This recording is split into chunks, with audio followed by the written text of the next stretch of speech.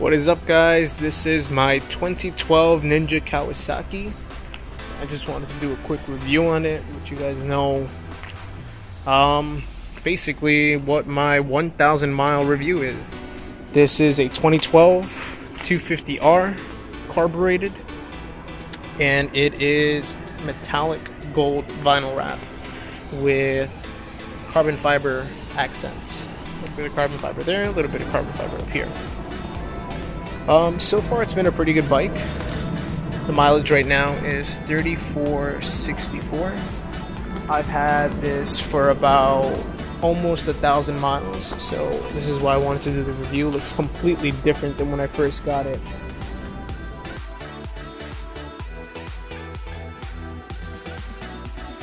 Pros and cons of this bike. Cons would be everyone assumes that it is a bigger bike, and when you tell them it's a 250, people don't really believe you, or they expect you to have a bigger bike.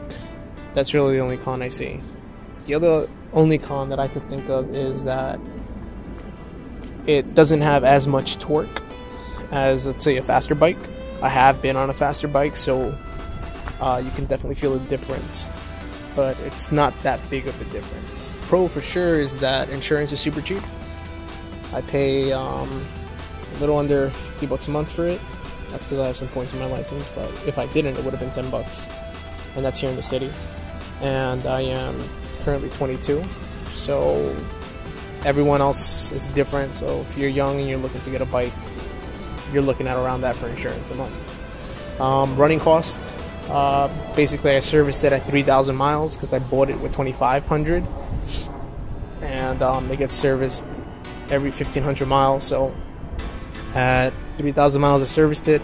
Everything was great. Brakes were good, tires were good, all the fluids got refilled, and I paid 60 bucks for an oil change, and then an extra 10 bucks to my friend to just, look at all the fluids and refill everything that needed to be filled. So all in all, I've spent about maybe 70 bucks on just maintenance, and that's just basic oil change that has to be done.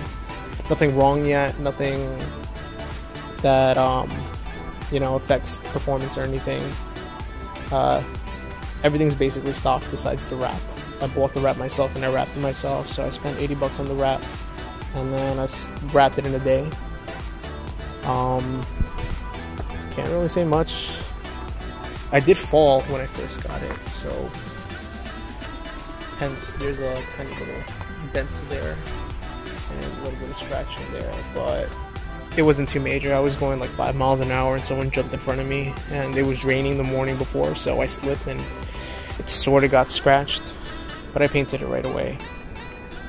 I added these little markers over here so that people could see me when I'm turning. I just felt that the way that the setup over here is with these lights, it's too flush, and I feel like people really couldn't see me if I was turning from the front, so that's why I got that put on. Some people hate it. I don't really care. I like it. I did it for safety reasons. I didn't remove the tail thing simply because it's a 250. I didn't really feel like modifying it heavily. I only bought this bike because I needed it because I sold my car. But it's been a good bike to me. Really, really good. It's hella fun. It's really quick. A lot of people say, "Oh, don't get a 250. Don't get a 250. You'll get tired of it. You'll get bored of it." To be honest, I really don't want to sell it. The only reason I am selling it is because I'm buying myself a car. But this thing is super nimble, super light, and very, very forgiving. This is the first street bike that I've owned, and it's been quite an adventure with it. It's easier to do mistakes with these small bikes because the risk that there are with those mistakes aren't as big as it would be with, like, let's say a 600 or a 1,000. There's been a couple of times where I hit a bump and by accident I hit the throttle, and because there's not enough torque, well, not a lot of torque, so it's not instant. My bike did jerk, but I was able to hold it. God forbid this was an 1,000, the slightest little bit of throttle you give it, and It's an easy way to get into an accident if you don't really know what you're doing and you're looking for something to start with. This bike is fast. It's all depending on what you feel is fast. If you're looking for something in a straight line, yeah, this probably isn't the fastest bike. If you're looking for something that, you know, goes pretty quickly, I've hit about 90 with this on the freeway, and it's really, really nimble. It's really, it gets up there, you know. Obviously, you got to shift a lot, but it gets up there, you know. People say that these bikes aren't quick. 90 miles an hour is 90 miles an hour. It doesn't matter what you're in. So I think this is an excellent bike.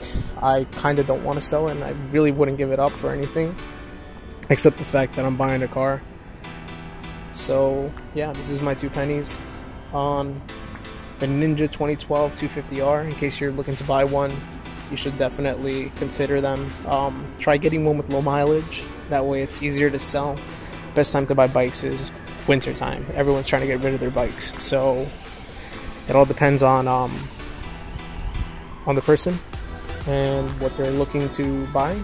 But I think a 2012 Ninja 250 is definitely one of the last 250s that are great models to run with. And very easy, very nimble, and they look nice. You know, this doesn't look like a 250. I get mistaken for a 600 all the time.